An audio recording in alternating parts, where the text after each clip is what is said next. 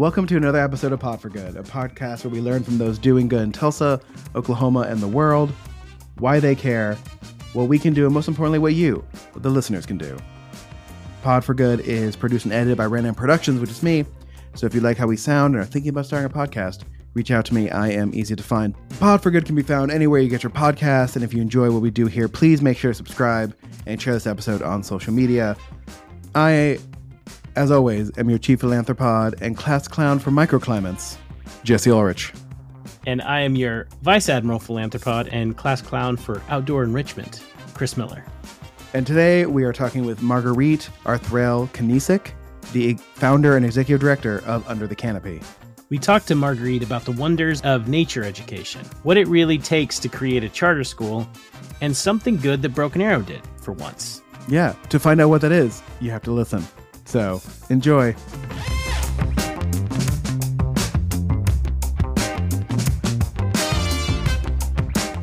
We are very excited to have Margaritte on the podcast today. Margaritte, how are you doing today? I am doing great. Thanks for asking. Yeah, it is warm. It is July in Oklahoma, and I feel like we were being teased for like 9 days. Like, oh, maybe it'll be cool this month. No. So Definitely. So if you're listening to this in September, know that it was hot in July. If for some reason you would forget that fact. So that was a fun little weather tangent I just did. So Margaritte, you're the founder of Under the Canopy, correct? That's right. Founder and executive director, I'm assuming? Mm-hmm. So for Pod for Good listeners, they will know that we have had similar organizations on the podcast recently. Global Gardens being one of them, but we've had other ones that are very taking an educational aspect and making it sort of, I don't know how to describe it, like a more focused examination of part of the world and nature that students interact with. So for our listeners, why don't you give us like a brief summary of what the mission of Under the Canopy is? For sure. So Under the Canopy is a nature explorers program, and our focus is on outdoor enrichment and nature connection with young people across Tulsa Public School campuses. We also do a homeschool program and summer camps, and those are open to all students, not just Tulsa students. And I do some adult workshops as well. So, as our listeners will know, I'm not one who loves nature necessarily. So I have nothing against nature. I'm happy nature's around. I want to maintain nature. I just don't necessarily want to be in. I don't want to spend a lot of time in it necessarily. There are bugs and heat and whatnot. What made you, as someone who obviously probably cares about education, want to focus on sort of the natural world? Good question. So as a young person, I really loved being outside, but I also grew up in a city. I didn't grow up in the countryside.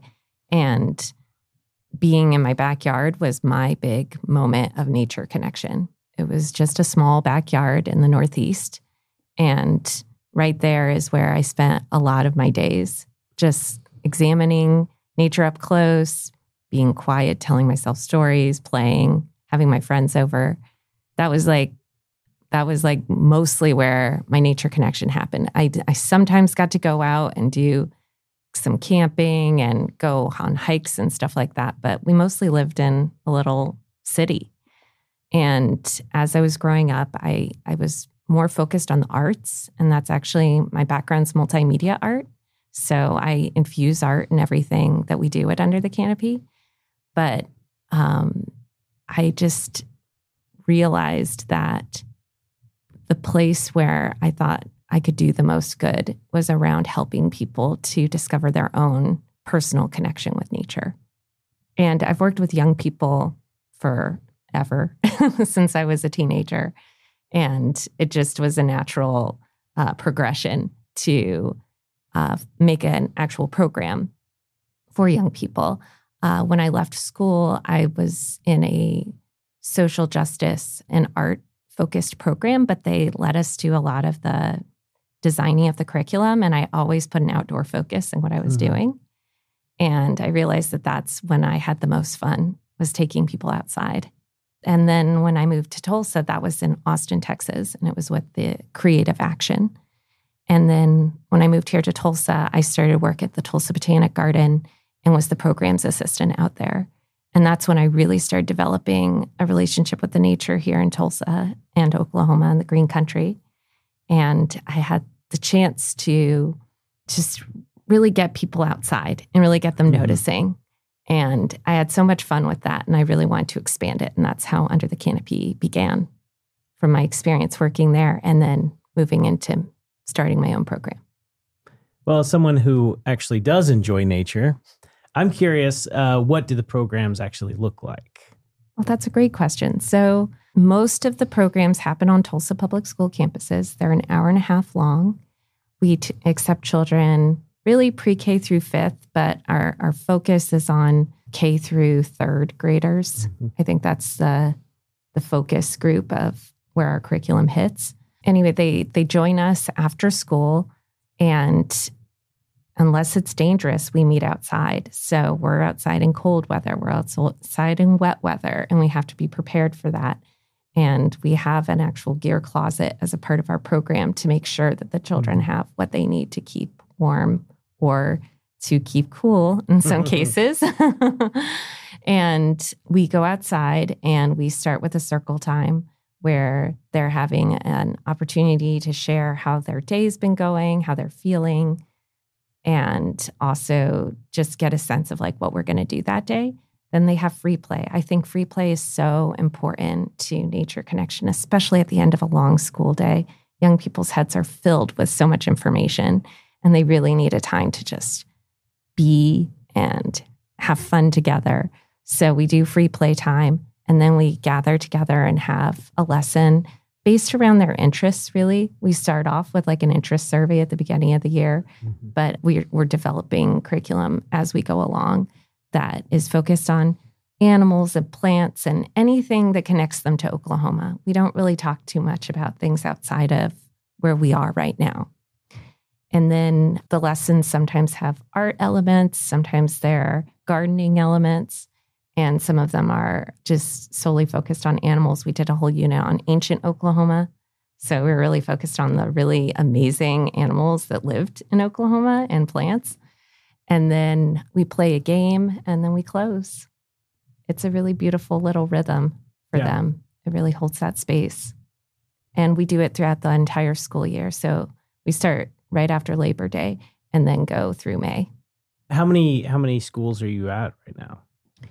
So last year we were able to serve 4 schools, and we're hoping to expand that right now. We're sort of in the middle of a few grants to expand our programming even more. Are there any specific criteria for which schools, or how does a school connect specifically with Under the Canopy? Yeah, for sure. So mostly people reach out to me, and that's been the main way that I've been able to start developing programs on various school campuses. We started at Mayo, though, and that's actually where my children went, or my oldest went. And partly I chose that school because I, had the most community buy-in, right, and connection to it, but also because they have a community garden and wild nature space on the campus. So that is something that is particular about our program. You need to have some access to a park or to an area that's green with some trees.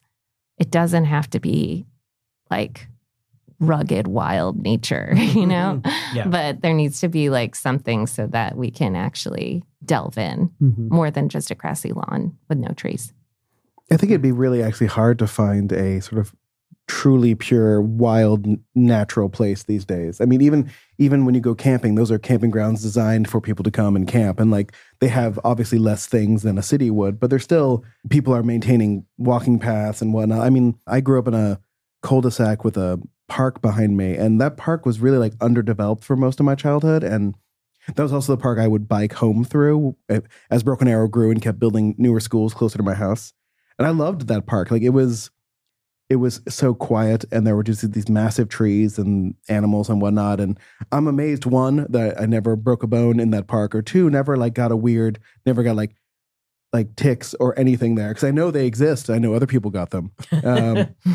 But yeah, I just didn't like you. Yeah, well, that's fine. I didn't like them either. But no, there's definitely, I mean, especially if you go to elementary school in a city that's growing or is stressed by the amount of students in it, you're usually in a very like cramped indoor space that's probably straining under the amount of people in it. And so going outside would be more relaxing. I know I always enjoyed going outside during school days, especially after school. Like that's all you want to do is get out of that building. So yeah, I find that a very positive thing to do, because then if you can also teach the students something during that time, I think that's a benefit.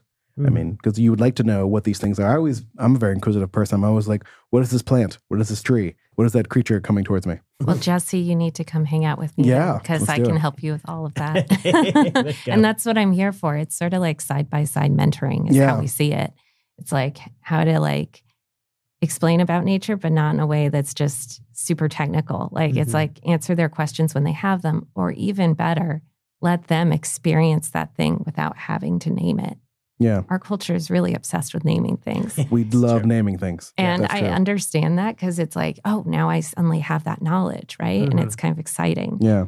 But like to really experience a flower just by like touching it and smelling it and like trying to draw it. We do a lot of drawing, because one of the main takeaways from our program are nature journals. So the children are assembling and working on their nature journals throughout the entire semester. And then they get it at the end of the semester. So they don't take home any work until the end. And it's a really wonderful way. As a parent, I know, like my kid shows me something and it's like, oh, is that going to end up in the recycling bin? Or like, how am I going to find it through their, shoved in the back of their backpack? But when it comes to me in a nature journal, it's like, oh, this is like what they have done. And I can watch the progression of their drawing. And yeah. Well, I can't help but think that, one aspect of this is them actually experiencing and seeing how nature is changing and how it impacts the environment they live in. Is that something that you explore? Are you talking about like the changing of the seasons or other things? Well, I mean, just like in general, how humans can impact nature, how climate change is occurring, or just how the world around them changes, both how they impact it and how the broader world can impact them. Oh, definitely. Definitely. I mean, one of the major things we do is a service project every year around Earth Day, where we're talking about what we can do for our community and how we can help make our community more beautiful and more vibrant. And that includes, usually kids immediately go to trash pickup, which is actually quite an issue. It's kind of shocking how much trash is around town, and figuring out safe ways for kids to take care of that is a whole nother thing. But we do a trash pickup right around Earth Day as a part of that. But yeah, we are addressing sustainability. And I really think that sustainability includes an understanding of how to love our planet and how to care for it. Yeah. So that is part of the foundation of our school. As a like a Lord of the Rings type nerd, like one of the things you accidentally learn about is the fact that like things under the ground are cooler than the things above the ground, right? Like the hobbit holes were designed specifically for a reason, which is like the ground is much better at keeping you temperate than any sort of artificial structure, right? And that's always sort of stuck with me. And as someone who now owns a house and has had to now repair that house after our storm, I'm like, none of this makes any sense. Why do we build things this way? We should all be building in the earth, right? Yeah, I mean, like, and I know there's a company that will come and like build you a like backyard freezer thing where like it's like pretty much a like big hole that goes down a couple feet to keep things cool. And I'm just like, that's a great idea. Like, obviously, it's probably not that great, but for the environment of your area. But that idea, like, we're not using the natural resources around us to their most at the moment. That's because we've never been trained on how to do that. So that's just something I've been thinking about recently. So, no, definitely. And I mean, what you're addressing also is something called microclimates. So it's like, how do we actually notice like how we can protect and what am I trying to say? How we can make a area that is working for you environmentally for like your home or like, I think about this storm recently, right? So we have these giant oak trees in our property, and thankfully they did not get torn down, but so many did in our neighborhood. And it's really changed the landscape of our neighborhood. And I just was talking to a neighbor and I'm like, your bills are going to go way up now. And he's like, I know. And it's crazy, like, because it's like those oak trees protect our homes. Yeah. They're not just like beautiful and helping clean our air. I mean, like, it's actually a huge loss to lose all these massive trees. Yeah, it is. And, even because we have really huge trees in our backyard as well. And we didn't lose any of the actual trees, but a whole bunch of very big branches up high came down, right? So it's thinned out the foliage quite a bit.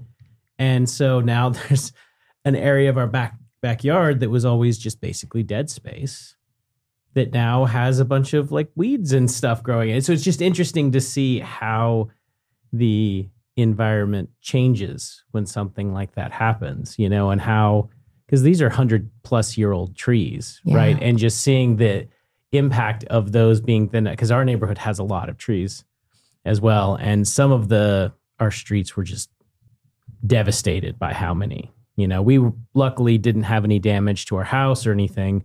Sorry, Jesse. That's fine.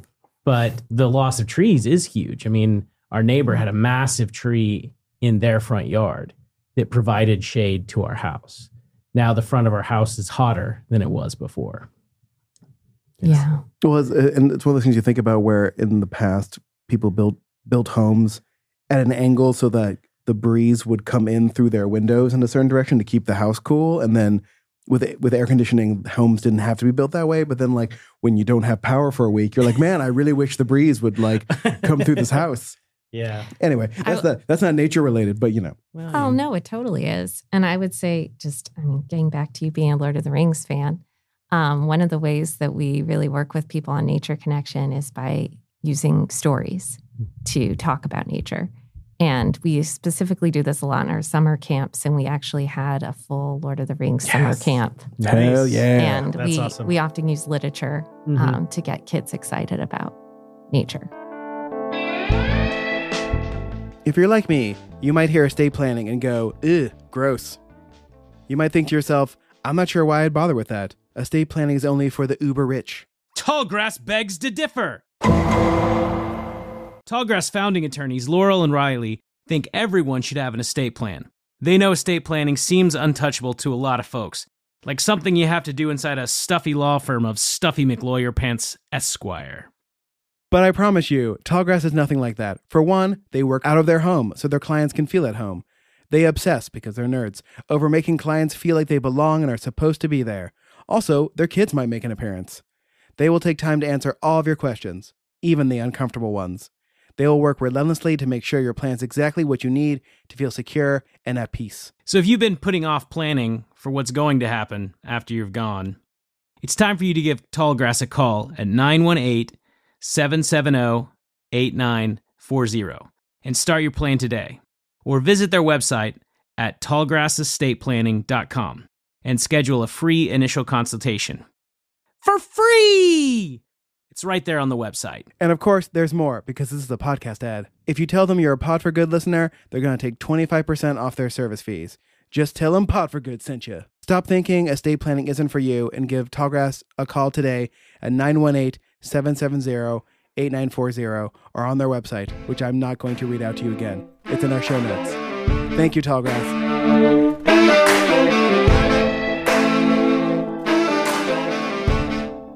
Well, and speaking of nature can also sometimes not be particularly friendly to humans, but still it's important, whether it's, things that we can be afraid of, like spiders or bees, or stuff that can be dangerous like storms. How do you approach that when kids may be afraid of certain aspects of nature? Yeah. So, we have to address this all the time, right? And I have to deal with my own feelings about specifically chiggers was the issue at our last summer camp. Unfortunately, we didn't have ticks, but we had chiggers. Is there we had any to deal with them. positive impact to the environment that chiggers provide? Yeah, because it feels like anything, they're just all bad, right? Like they're just demons. No, because I feel like we've turned around on bees. We're all pro bees now, right? Yeah. I feel like I'm definitely pro spider. Spiders do a lot. They eat a lot of mosquitoes. Yes, that's true. Yeah, spiders are pretty incredible. Yeah. And there's really only 2 poisonous ones here, or venomous ones that you need to worry about. Yeah. But so chiggers have no positive, they don't do anything good for nature? As far as I know, ticks and chiggers and mosquitoes are just terrible. Yeah, mosquitoes real. Like There's a mosquitoes. reason parasite doesn't have a good connotation. Yeah, I guess that's true. That's true. Chiggers are in the arachnid family. So they actually are related to spiders. But they're microscopic, so you can't tell. So sorry, you pretty were talking terrible. about your. Okay, you were talking sorry. About, before we went off on a chigger's tangent, you were talking about your summer camp. Where you Yeah. had the- Well, I was just going to say, like, I meet young people and adults, everybody, where Yeah. they're at, right? And I'm not going to push anybody to do things that they're uncomfortable with. At the same time, though, we do try to give measured steps towards getting comfortable. So I have this nature program and I have 2 children, and my oldest is terrified of insects. I mean, still. And I mean, years and years. I mean, this is a nature baby. She has been going camping. She has been all out in the woods. I mean, backwoods camping even. And still just so scared of insects. And I have to work with her all the time on it. And it's like a matter of having attention and grace for people, you know, Right. just giving them that space to be like, you're scared of this. Let's talk about what this thing is and let's learn about it. And yeah, I don't expect people to immediately be really excited about wasps or something, but wasps are a really great lesson. And here's an insect that you shouldn't touch or go near, but is also a pollinator and is also has this way in our environment of helping to shape what we eat and like respecting those things and learning about them, but also giving them space and time to not be too scared. Yeah.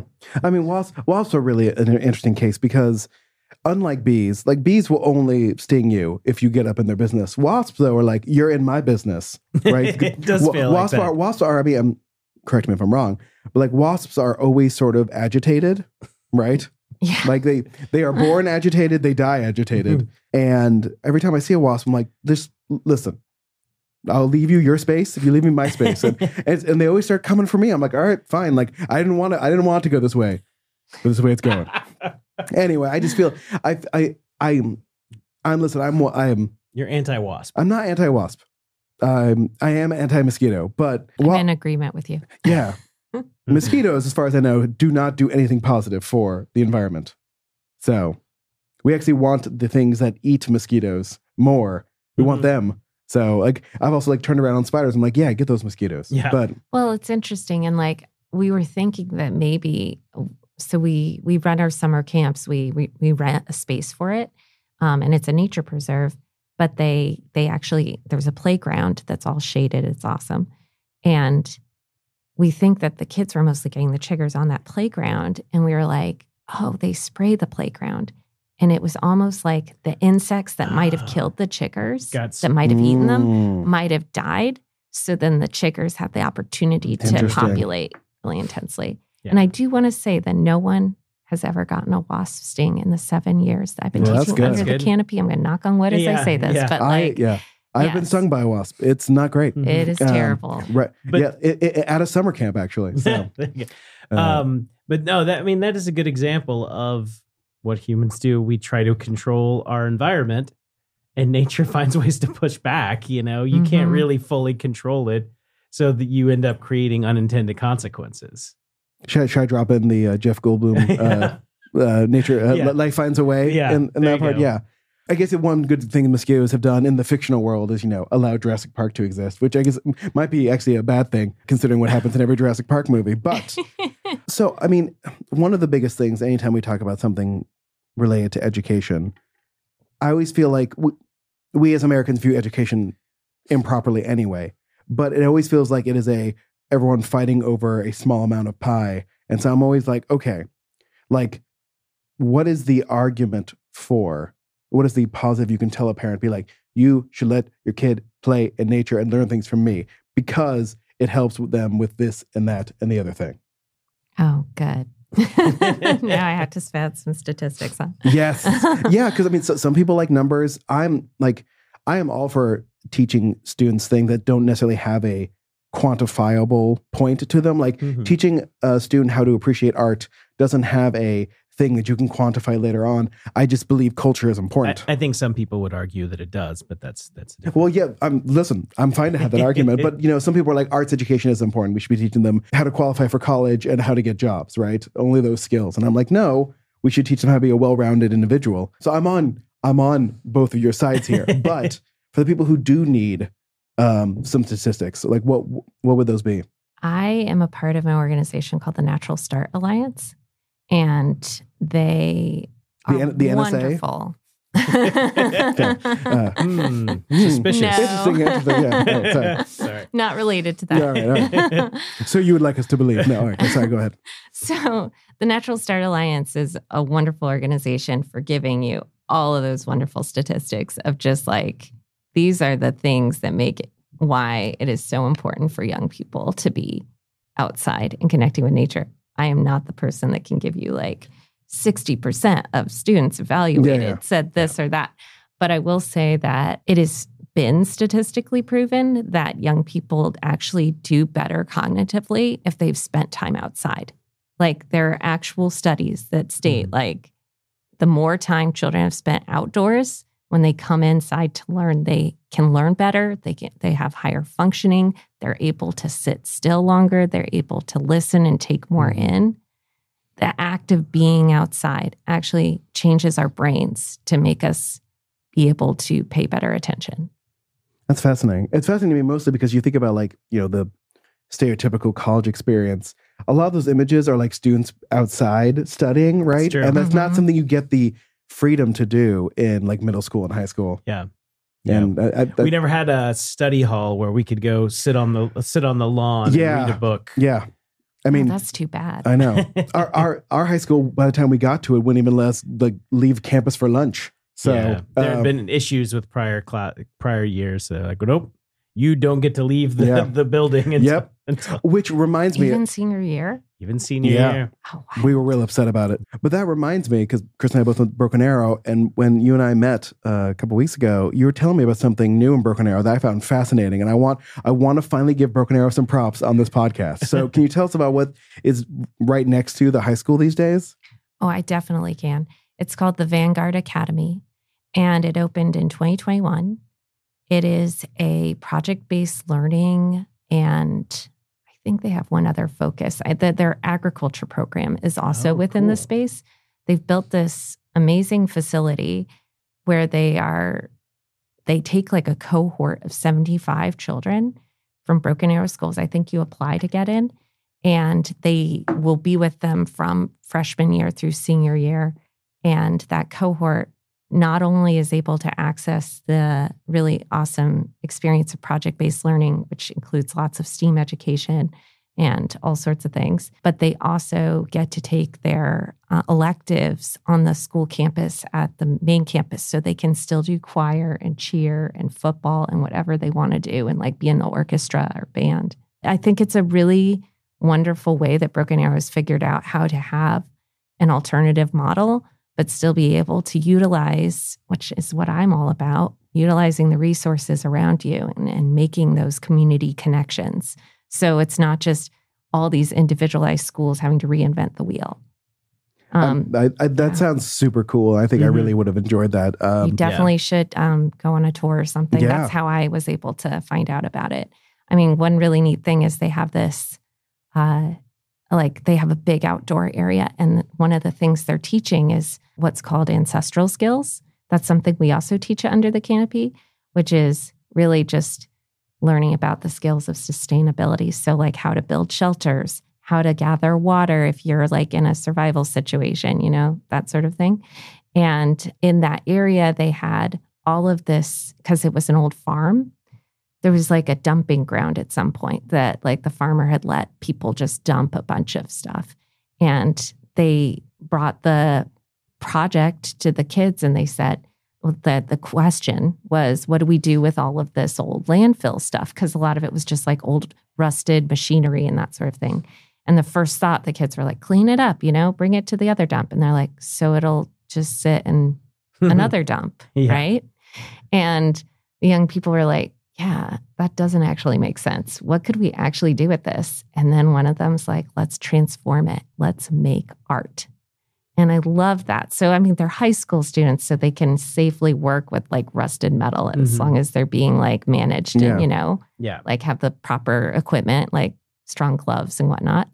But they are doing that right now. They're slowly taking apart the old landfill. It's really old, so they don't have to worry too much, Yeah. And they're making art with it on really the cool. school campus. That is really cool. Yeah. I mean, I do think that, and I think we talked about this, and that this is my joke about everything, which is like, there are certain grades that students don't learn anything during, like 7th grade, for example. Like, the kids shouldn't be in school. They should be out doing this. They should be out learning a skill, like, how to cut wood, for example. That's a skill I wish I had before 3 weeks ago. How to cut wood properly. Yes. That's a skill I have now. But yeah, like, so almost the what to do in emergencies or just how to survive without things that you are used to is, I think, a skill set students would enjoy having earlier in life than they normally have to get them. So I love turning old trash into art. That's always fun. Yeah. So, because I bet there's some real funky, cool stuff in that landfill. So, Oh, yeah. It really is. Also, classic Broken Arrow that some farmers just like, yeah, dump things here. That's that feels very.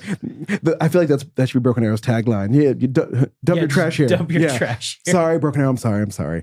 You couldn't stay nice. I couldn't. Listen, they know what they did. I mean, you might be heading in this direction, but I haven't talked to you about what the latest project is. No, we haven't. So, I mean, part of the reason why I was visiting the Vanguard Academy and other schools is because we are actually looking at opening up our own public charter eco-education school.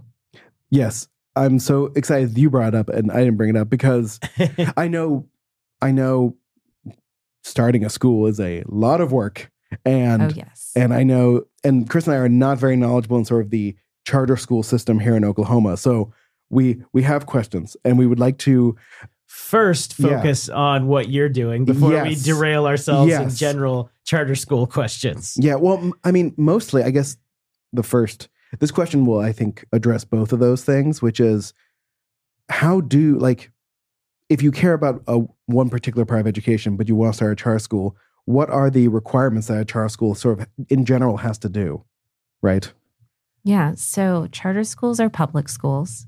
They are subject to the same kind of assessments and the same kind of rigor and authorizing that a regular public school has.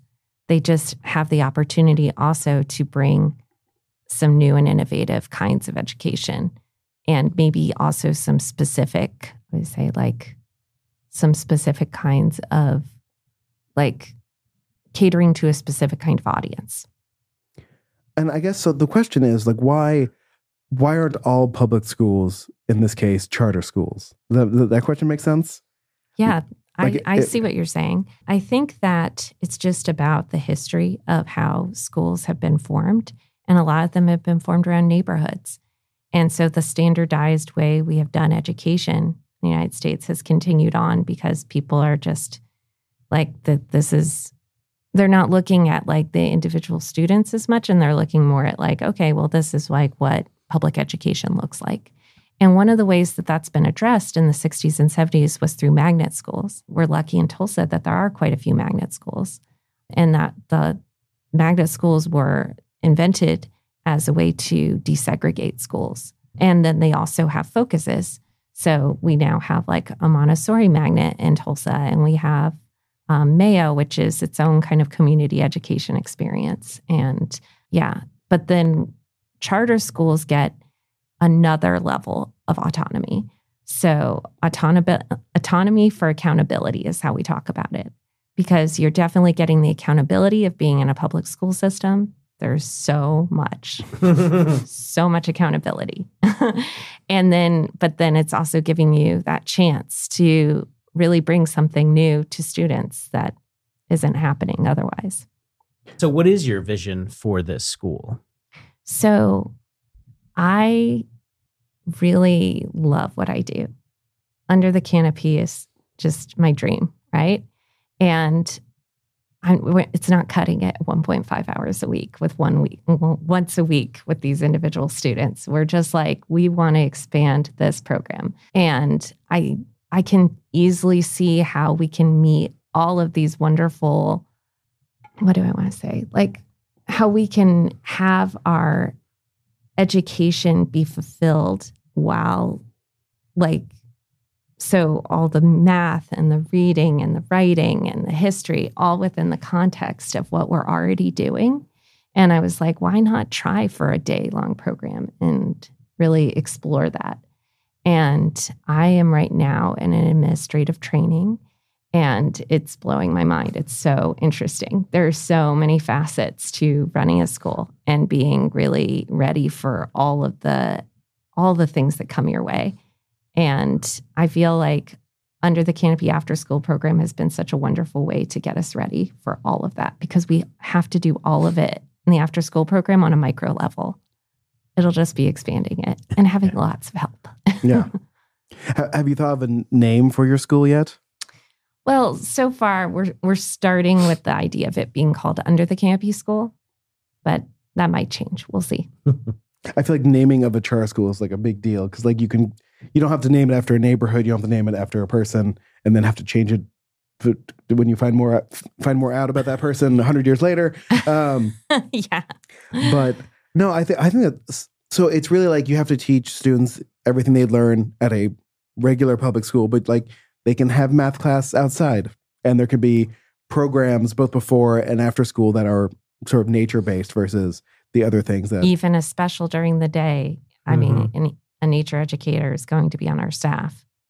I think it's really cool. I mean, again, supporters of public education are not people who say like our public education system is perfect. What we're saying is like fund it more and and allow for, ways to make it better for the students, not just better for the budget of said city or in Oklahoma's case, the state funding of cities' public education system, which I know is your favorite soapbox. Well, and I think that as people have studied more about education itself and its impact, we've learned that one size does not fit all, right? The problem that you find with a lot of kids who underperform in schools, it's not because they're less intelligent or they're lazy.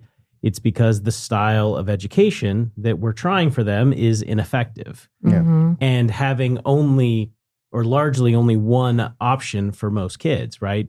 Most kids are not going to be able to go to a private school. In Tulsa Public Schools area, most of the students are not going to be able to afford to go to a truly private school. So their option is TPS. And if they're not providing alternate forms of education, some kids are going to fall through the cracks. So having realistic other options, I think, is important. And finding ways to, integrate those into TPS and into charter schools or programs or something can be huge for lifting up all the kids. Yeah, I totally agree. For our listeners, like if they are interested in this, if they are either parents or people without kids, like what is the best way they can help and support you? Oh, yeah. Thank you for asking that. So we really need school champions right now, people that are excited about this idea that want to meet with me. I am all ready to meet with you and have conversations about this. We are having community events monthly. We're at the Tulsa Drillers game the other night and had a booth there, and we did a community talk at the library last month. So there's going to be lots of opportunities for connecting with the school and learning more about it. You don't have to be a parent to be interested in seeing this school happen. And one of the main ways you can actually help with all of this is by signing a petition. So the petition doesn't say, I'm enrolling in this school. It's just saying, I want this school to exist. I think it should be an option for young people in Tulsa. And you can access that by looking at our website, which is underthecanopy.org. And if you look on the main page, you'll get a link. Take the survey. It's right there. Well, excellent. And at the end of that is the petition. Yes. What are other ways that people can connect? Do you have Facebook, Instagram, definitely. Anything else? Okay. Are you on Threads? Are you on Threads? That's been TikTok. Do you do any TikToks? Nature talks. Oh, yeah, nature talks. Like I probably should get up with the times. I have not done TikTok yet. No, but I do Instagram. I do the older TikTok. The adult TikTok. The adult TikTok. Yes. The non-moving TikTok. We do the reels. Oh yeah, we do the reels. So, yes, we're on Instagram, we're on Facebook, we're on Pinterest. Definitely, you can follow us in all those places. Chris and I never remember to bring up Pinterest as a That's true. As a social media that says something about Chris and I. But it's really great for educators. And I think that's where people like it. You get to look at the boards and be like, oh, that's how they thought of that. Or I thought of something else. Another way that we would love for people to get involved is we're actually in the process of looking for the land where our school will live. We have several opportunities right now, but we're always looking for more. So if anyone has an idea of like, oh, that would be the perfect spot for an eco-education school, I send them my way, please. Listeners, get on it. If you own land or know of land that is available, like reach out to Margaritte. Well, and beyond the school, what if they want to get involved with Under the Canopy? Do you have volunteers? Do you take money? I mean, how can people support the broader organization? Definitely. So again, if you go to our website, you can see a place where you can donate. We are always loving any donations that come in. We specifically have a scholarship fund, and that really makes our program accessible to all the children that want to do it. And we also definitely have volunteers, and we'll definitely be needing more in this next year in terms of like helping with these community events that we're all doing and getting ready for the school to open. Our goal is for the school to open in fall of 2024. That's very cool. Well, Margaritte, thank you so much for joining us today. This is very exciting. And hopefully maybe after the massive hurdle of getting the land and then the school built and whatnot, maybe we'll have you back on to hear more about the school itself and how that all works. So that would be great. Yeah. So it's an exciting year ahead. Yeah. Yeah. Well, Chris and I wish you both like lots of luck, and hopefully some people are like, hey, let's like, oh my God, I do know someplace, a land, I have this location would be great for an eco-friendly school. So, and I'm also very interested in how you're going to power said school. That'll be a separate conversation, but I'm very now into heat pumps and other better for nature ways of cooling and heating things. So anyway, we can talk about that later. No one wants to hear me talk about heat pumps anymore. So I will keep that inside. But Margaritte, thank you so much for joining us today. Yeah, thank you. Thank you all for listening to our episode with Margaritte. What a fantastic program. If you have kids and are just interested in nature education, like connect with her, help her. It's incredible. Kids should spend more time outside. So kids should touch grass. Kids should touch grass, especially sweet Kentucky bluegrass. This podcast brought to you by Kentucky Bluegrass. Anyway, of course, Under the Canopy will happily take your money, but they would certainly like your time and attention. But enough about them. Remember, Chris and I can truly only do Pod for Good because people seem to care about the people we are interviewing and hearing our very tired shtick at this point. But please make sure to like and subscribe and give us a review on Apple Podcasts and try to keep it to above at least 4 stars if you can. As always, Tulsa, get it done. Broken Arrow, you get a pass this week. Be kind to one another, and stay cool out there.